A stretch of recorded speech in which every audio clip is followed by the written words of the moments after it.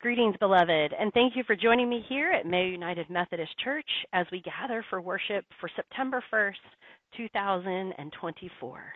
Let us call ourselves into this time and place of worship. We come this day with joy to worship God. We do not come to justify ourselves. For you, O God, accept us as we are. Out of your great love, we come with joy to worship you. We come with grateful hearts to worship you. Let us pray together. O Lord our God, we call to you in our desire to know you and to make your ways our own. Teach us, claim us, transform us, that we may serve you with our whole selves and do the will of our God in heaven. O Lord, be with us now in our worship. Amen. The gospel lesson for today comes out of the Gospel of Mark, selections from the 7th chapter. And so just to give you a sense of where this moment takes place, Mark places this story, which is a confrontation between the Pharisees and some of the legal experts of Jerusalem and Jesus. And so the Pharisees are critiquing Jesus' lack of commitment to the rules of Jewish living, particularly to some that have been passed down by the elders, which in my way is saying this is a priority of the church and not necessarily a priority of God, right? And that's where the clash comes together. But I think it's helpful to know that this moment takes place in the midst of a series of miracles that Jesus performs that Mark is telling about. So in the previous chapter to this, we see the feeding of the 5,000. Jesus walks on water.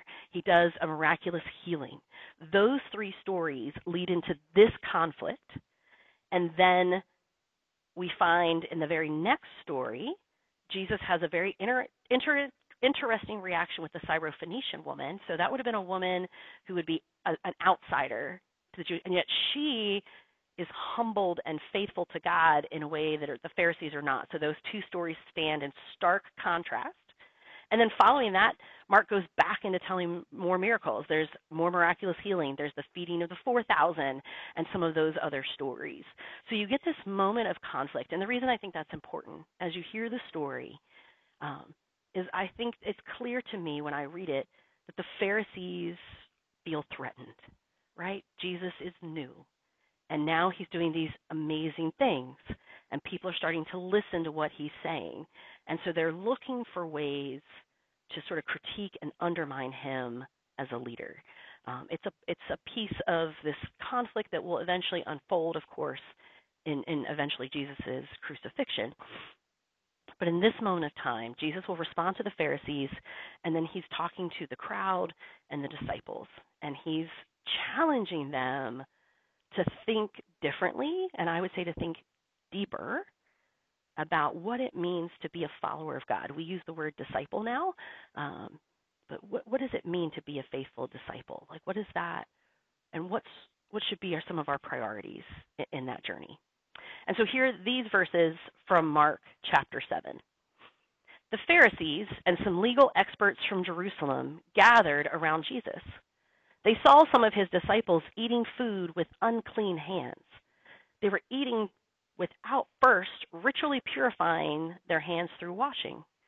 The Pharisees and all the Jews don't eat without first washing their hands carefully. This is a way of observing the rules handed down by the elders. Upon returning from the marketplace, they don't eat without first immersing themselves. They observe many other rules that have been handed down, such as the washing of cups, jugs, pans, and sleeping mats. So the Pharisees and legal experts asked Jesus, "Why are your disciples not living according to the rules handed down by the elders, but instead eat food with ritually unclean hands?" He replied, Isaiah really knew what he was talking about when he prophesied about you hypocrites. He wrote, "The people honors me with their lips, but their hearts are far away from me. Their worship of me is empty, since they teach instructions that are human words. You ignore God's commandment while holding on to rules created by humans and handed down to you. Then Jesus called the crowd again and said, "Listen to me, all of you, and understand. Nothing outside of a person can enter and contaminate a person in God's sight. Rather, the things that come out of a person contaminate the person.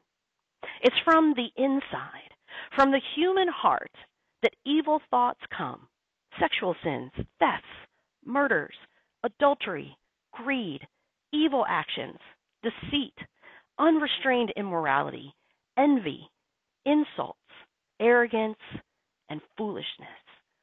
All these evils come from the inside and contaminate a person in God's sight." This is the word of God for the people of God. Thanks be to God. Amen. As you hear the song of reflection, I'm going to invite you, whether you grew up going to church or not, I imagine you were aware of church existing, even if you and your family didn't attend. What are some of the rules, if you will, that whether you grew up or even now, what are some of the rules that you think, why does this matter? You have no connection to its significance.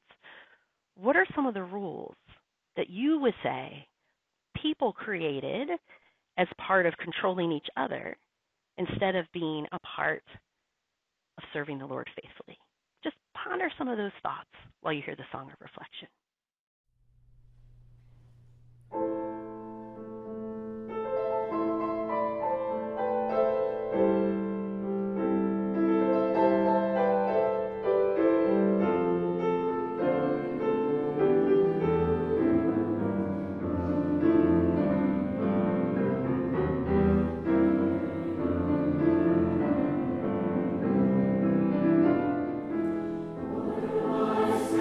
In your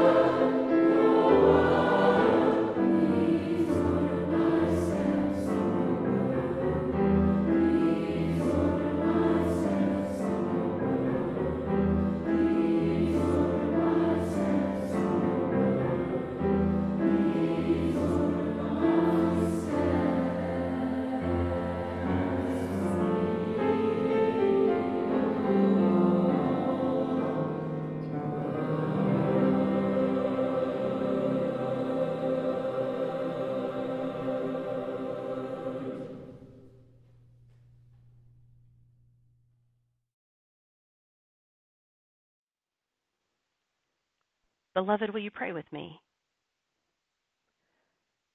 Glorious God, we seek to know you. Our hearts are drawn to you. And yes, we have contaminated ourselves with sin, but you continue to make us clean in your forgiveness and mercy in the life and death and resurrection of your Son, Jesus Christ, our Savior. And so our hearts yearn for your mercy, yearn for your love, and we have gathered into this moment to ponder your word. And so I offer myself up to you, God. I ask that you protect all that would hear this message, that no harm would ever come from my words, but instead that you would be able to use me, move me out of your way, speak your word, your truth that disciples need to hear this day, that we might all grow closer to you with purer hearts and in faithful discipleship. In your name we pray. Amen. It's interesting to me when I study Scripture that there are pieces of humanity that are very consistent. And one of them is that we have always struggled as a creation, right? Not just as individuals, but humanity throughout history, throughout texts that we have from thousands of years ago, we have struggled with hypocrisy, right? Which is this sense of I look right, but I am not actually right. I'm doing the things that make me look good, but I'm not actually trying to change who I am, to allow myself to be transformed to the glory of God, right? And people throughout the history of time, since there has been organized religion, since long before we had Christian church and there were other groupings, human beings have come up with rules. This is what it looks like when you are faithful. And some of those insights have come straight from a Holy Scripture. Some of them have been incredibly helpful. And some of them have become tainted over time. The original intent was likely very pure, and it likely did serve a purpose and a community in that time frame. But over the course of time, humans tend to use those rules to create insiders and outsiders, those who are faithful and those who are not. The implication being there are some people who are better than other people. And I would tell you that throughout Scripture, Old Testament and New Testament, we consistently hear that is not the perspective of God. That God does not see some people as better than others, no matter their behavior, because when God looks at us, God sees sin present in all of us. Jesus references a passage out of Isaiah. We hear it in other prophets, this warning. It isn't about what you say, it's about who you are, right? In the book of Psalms, in Psalm 51, we're reminded, we read this one at the start of nearly every season of Lent. I do not want your burnt offerings, God says. The sacrifice I desire is a pure heart, right? It isn't about the rituals that you're doing. They don't make you clean. I make you clean. And your dedication to being clean from your heart is what actually matters. And in the Gospels, in each of the Gospels, Jesus rails is the word I would use. Of all the times that Jesus is offering correction and insight, some of the strongest, most aggressive language is when Jesus is talking about the issue of hypocrisy. We see it in a variety of ways, but it's not about praying in public and like, ooh, look how amazing they are. It's, do you mean those prayers sincerely from your heart? It's not about the check you write, and that because it's bigger, therefore you are more faithful than someone that has less to give. Like, what nonsense, right? And then we hear it in Paul's letters, right? Well, you're so worried about these rules. Do you have to be circumcised or not? Do you need to eat kosher foods or not? You're worrying about the wrong things, Paul says. And you're coming at them from the wrong perspective. So we hear it throughout the course of time. Humans develop rituals for an important reason.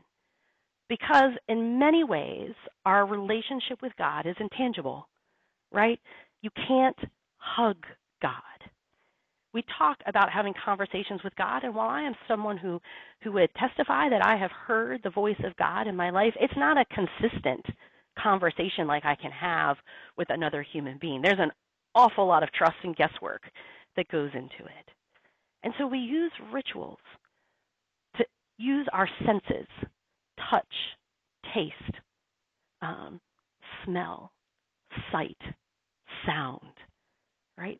These ways of experiencing God that makes God more tangible for us, right? And so in our modern world, right, we use baptism for this, right? The feel of the water is representative. The water is not magic water, and the pastor performing it is not performing some sort of magical act. The work that is being done in that person's life, be they infant, child, or adult, the work that's being done is done through the Holy Spirit. It's done through the pouring out of the grace of God that God does upon everybody. We utilize the ritual so that we can more strongly connect, so that we can regularly acknowledge with one another the grace of God is present long before we have any sort of intellectual comprehension of God. God is already changing us, right? Which should remind us that it's not about intellectual comprehension. It's about this connection between our spirit and the Holy Spirit, right? We use the sacrament of communion. To me, it is incredibly sacred. But again, the bread that we use and the juice or the wine, depending on a person's tradition, are not magic, right? The words that I say, the blessing that I offer, it's not like, and poof, now I've transformed through my magical abilities, the power invested in me, right? No, I offer a blessing and we experience it because it's a community experience where we can taste and actually feel between our teeth and let absorb into our body. It's a representation that Christ is constantly entering into us, weaving himself deeper as our Savior into the essence of who we are, so that we might be made free of sin and death. That's why we do the rituals, and there are people that get very rigid over those rituals, those symbols. Now, I'm not making this suggestion, but I want you to know that at different youth events, I have experienced communion with Doritos and Diet Coke, and it was every bit as sacred for me as the loaf and the cup. It doesn't have to be bread and grape juice. We use those because that's what Christ used at the final table. But again, it isn't about what you break. It isn't about what you drink. It is that whatever you're holding in your hands connects you more deeply. Whatever it is you put into your mouth connects you more deeply to the Christ that broke himself and shed his blood so that we might be forgiven, so that we would not need to be broken. Our blood would not need to be shed for us to find forgiveness, that Christ has done that for us. This is the point of some of our rituals, right? And when we have that understanding, when we approach them from that perspective, they can have deep and rich meaning. The challenge is when we use those rituals to exclude people, when we use those as a demarcation to somebody is in and somebody is out. It has long been the conviction of certain Christian traditions that if you are not baptized, you are not saved. And I struggle with that because baptism is a human ritual and salvation is an act of God. Now, does baptism have meaning and purpose? Absolutely. It's important for us to say, I claim Jesus as my Savior, or that I'm doing that on behalf of a child until they can make this decision for themselves. It's important that the community says, this child is already sacred and has value and matters, and we will treat them as such and help them to know the love of Christ in their lives, help them to learn the things they need to learn so that they might be faithful disciples. And we will be present as a community because we recognize that parents can't do it all by themselves, and I would argue should not. They need the community to surround them. That's what makes baptism sacred. And I have known Christians that would look into the eyes of parents whose child died moments or within hours of birth and could not be baptized and tell them, I'm not sure your child knows salvation. How can we have such hubris in our actions? How can we minimize so deeply the power of God? That God somehow needs me as a pastor to put water over a child's head and to speak words in order to save and offer salvation to that child? And do we believe that a loving God that came and gave himself on the cross would deny a child access to the kingdom because no words were said and no water was poured? To me, this seems foolish, but to others, they are deep convictions. But to me, it is a challenge that we face, and it goes beyond the sacred rituals, and this is when it becomes particularly hypocritical and particularly challenging. When we worry about details that, to me, shouldn't be the primary details. So let me offer a couple of examples. I'm sure you will relate to one of these, especially if you are my age and older. If you're my age and younger, you might have experienced some of this, maybe not quite as much. I remember being taught, this is how you pray. But what I was taught when I was being told that was not how you pray should be sincere. You should always be honest with God. You should be open with God. You should feel free to share your burdens with God. This is how you pray. These are the important pieces, that prayer connects you to God, and that the practice of it is a chance for you to be fully vulnerable to the one God that we can trust and be vulnerable with, that there is no other human being we can trust to that extent. And to put our burdens down, to let go of our sins, to open ourselves to the way that God wants to love us. And so prayer, when anybody talks to me about what makes a prayer good or bad, I always say to people, there's not good prayer and bad prayer. There is sincere prayer and insincere prayer. Though that should be the spectrum we live upon, and we want to be in the place of sincerity. We should not say words that have no meaning for us. Right? We should not speak things to God if we don't believe them, right? Even if we say to God, I don't know about this, so maybe I'll mouth the words, but I'm not there yet, God, to be honest with God. But I wasn't taught any of those things in Sunday school. I was taught you need to fold your hands, and you need to close your eyes, and you need to bow your head. That prayer is about being humble before God, absolutely, and that this is how you pray. It is this bodily posture. And then I was taught the words of the Lord's Prayer, a beautiful prayer that we use every week in worship, that I use almost daily. I use it most often when I cannot put into words. I just use the Lord's Prayer. I think it's beautiful and it's glorious. But I was told that's how you pray. These words, this posture. That isn't in Scripture. Jesus offers those words, but Jesus prays himself using many other words. Why do we worry about such things? And I remember being corrected if my eyes weren't closed, or if my head wasn't bowed, or my hands weren't clasped correctly. One of two postures, right? And as an adult, I have struggled, even though it fulfills me, to stand and pray like this, which for me, it isn't that I'm not humble, right? I am humble because I am extending my arms to God. And I understand that God doesn't exist in the clouds, but to me, it is powerful when I need to open myself. And so I need my posture to be vulnerable, to be open, to expose my heart and my chest, the vulnerable organs of my physical body, and say, God, I call out to you for your forgiveness, for your mercy, your compassion, your strength, and I'm trying to welcome that into who I am. That may not relate for you at all.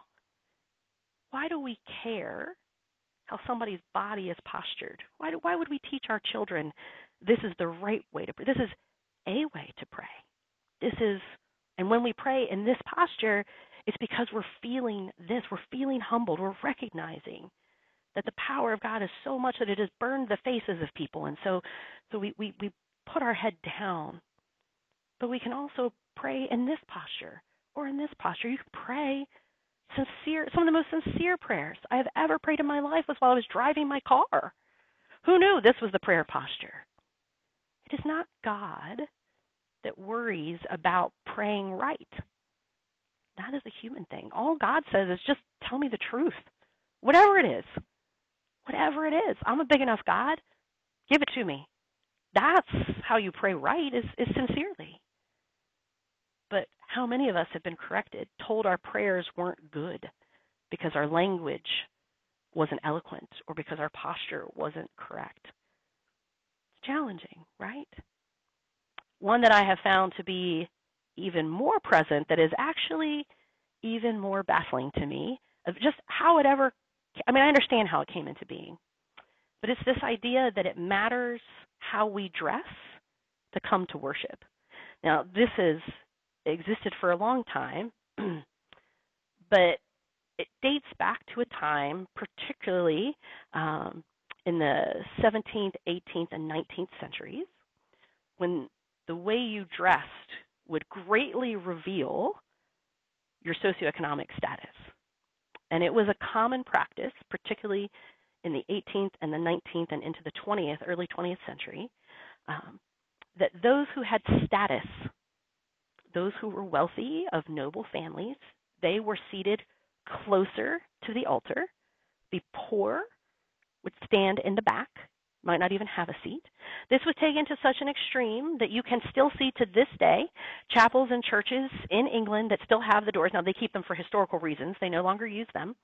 But the pews actually had doors on the end, these little swinging doors, and a family would be given a key. It was their family's pew. But you only got a key if you had enough money.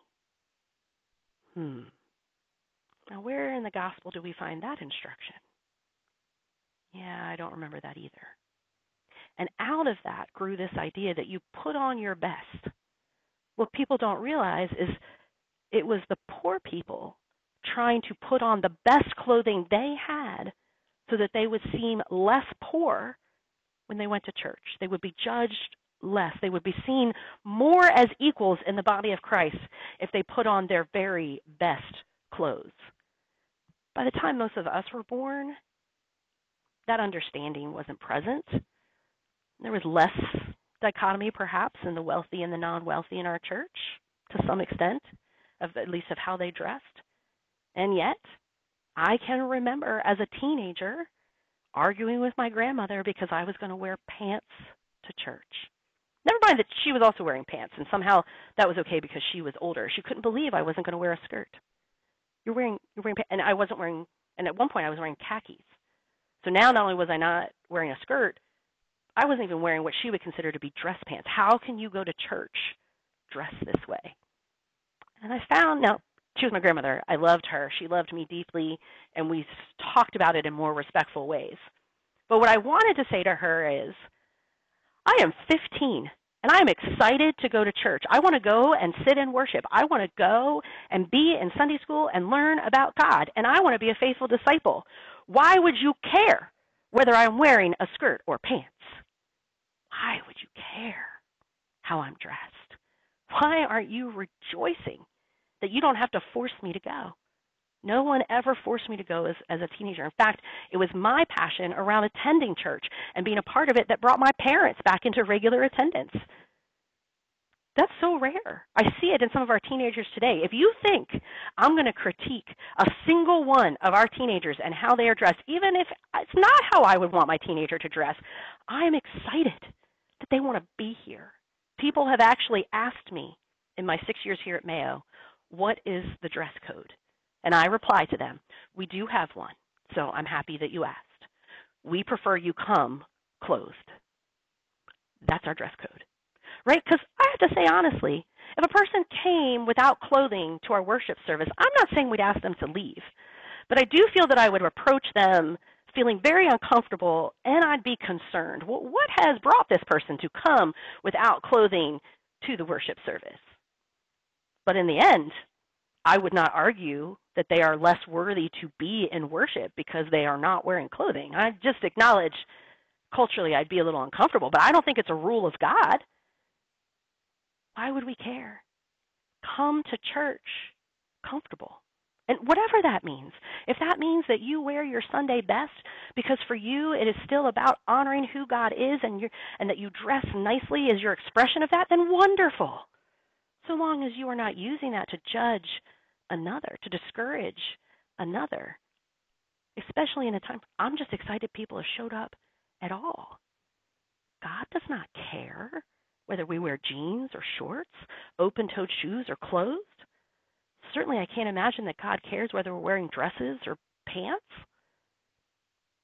Come as you are, just as I am. This is what Christ is telling the people. It's a different rule, this idea of being ritually clean. It has long since fallen away from our religious practices. And so it's so long ago that it's almost hard for us to understand how important it is. Now, we have Jewish brothers and sisters that still fully maintain these rituals. And again, I believe they can be sacred, so long as they're coming from a place of this is how I tangibly interact with God. But the Pharisees are worrying about the wrong thing. Jesus is healing people. Jesus is feeding people. Jesus is trying to speak the truth, and they're worried about whether you wash your hands before you sit at the table. And Christ comes across, not only I would say is disappointed, but almost angry.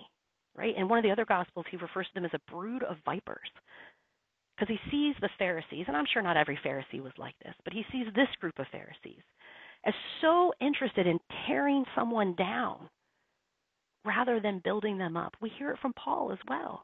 Don't tear each other apart. Build one another up. What are you doing? Even if you were right and it did matter how you come dressed, why would you approach it from a place of critique and judgment? How could you come dressed this way? Instead, why would you not say, hey, we all want to look the same, so we provide robes. Everybody puts on a robe when they come into our church so that everybody looks the same. And we don't even have to worry about it. Right? I don't want to do that because it would be hot in the summer, but maybe we'll get short sleeve robes. I don't know. Right? What are you doing? Jesus says. Right? And even in our time, where washing hands has yet a whole nother symbolism of just it's clean, it's good practice, it's in some ways it's healthy. But I want you to imagine this: you are camping, and no one other than a little bit of water has washed their hands, and other than a little bit of water, you probably haven't much washed your cookware, and yet you're preparing hot dogs over the fire. And as you sit around and you enjoy those hot dogs, you sing a little bit, you laugh, you enjoy the camaraderie with your fellow campers around the campfire. Your hands are unclean, but your hearts are full of joy and valuing the time that you're having with each other. I want you to picture sitting at a table, which every person is in their nicest clothing. Hands and faces have been scrubbed pristine. No one has come to this table without a spotless outfit, a spotless face and hands. And before you is every type of silverware and goblet, the most beautiful setting of the table. And the food has been prepared and brought out for you, and no one has touched. The dishes have no smudges on them. There is not a speck of dirt to be found. The tablecloth is pristine. And as you sit around this table, the people that are eating with you make you feel shame and guilt. They are polite with one another, but that politeness has an edge, a meanness, that perhaps they ignore a person at the table, or they tell someone at the table, you are not to speak. Your words have no value at this table. Now, I have dined under both settings, and I have had joyful experiences and painful experiences under both settings. It's not the camp versus the pristine table. But when I describe those two settings, which of one of them comes across as contaminated to you? Which one of them has the feeling of sacredness, that the presence of God is real? I don't care how we dress or how we position our body. Neither does our Savior. He says, then really?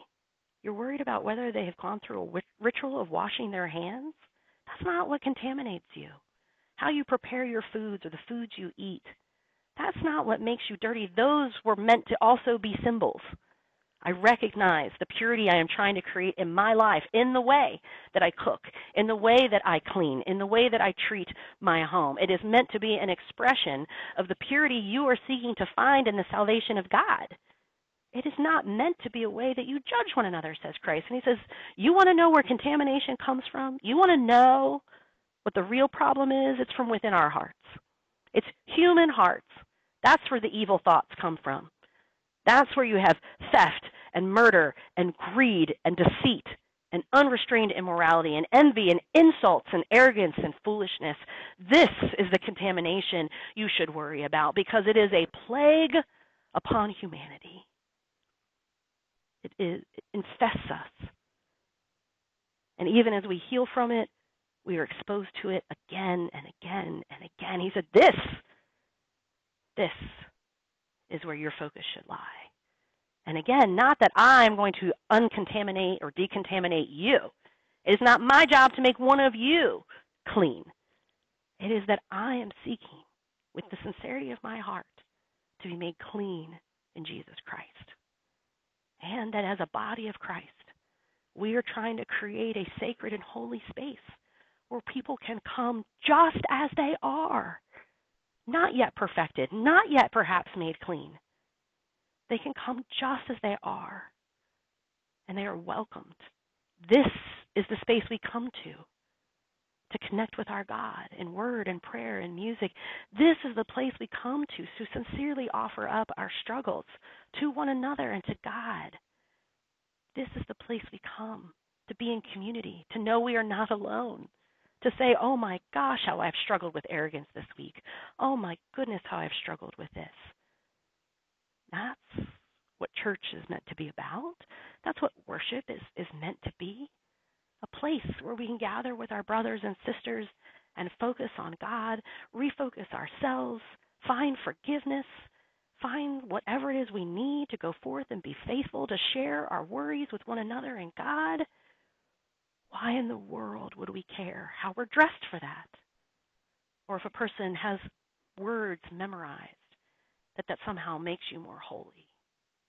Beloved, let us not be the Pharisees. Let us not be this brood of vipers that uses practices and ritual to tear one another down as a way of trying to push ourselves up upon the back of another. But instead, we would use these practices that we do as a way of trying to gather all of us together. This is what makes us one. This is what gives us common words to share and to speak together in community. And that we use those to build one another up, to lift everyone up together, that we might all seek to glorify God and to be drawn closer. Let us not worry about being contaminated by how much we put in an offering plate, but the songs we do or don't sing in worship, whether they are sacred or secular, by the perfection of a sermon, by the outfits that people are wearing, whether they sit to the front or to the back. It is one of the reasons, as United Methodists, we remind everyone when we gather for communion, all are welcome at the table of God. All are just as worthy as another at the table of God, and all of us are beautiful and valued children of God. Perhaps it is time for us to begin to love and treat one another as if that was truth, as if that was real, and to let go of the things we use to judge, of the things we use to establish status, instead to say, none of that matters. You are a child of God, and you have come to this place to be a follower of Jesus Christ, to join us in a walk of discipleship. And we are so excited that you are here just as you are.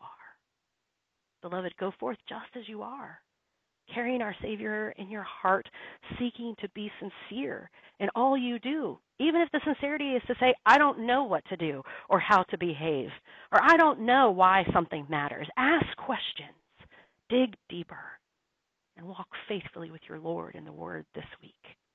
May God be with you, bless you, and keep you till we meet again.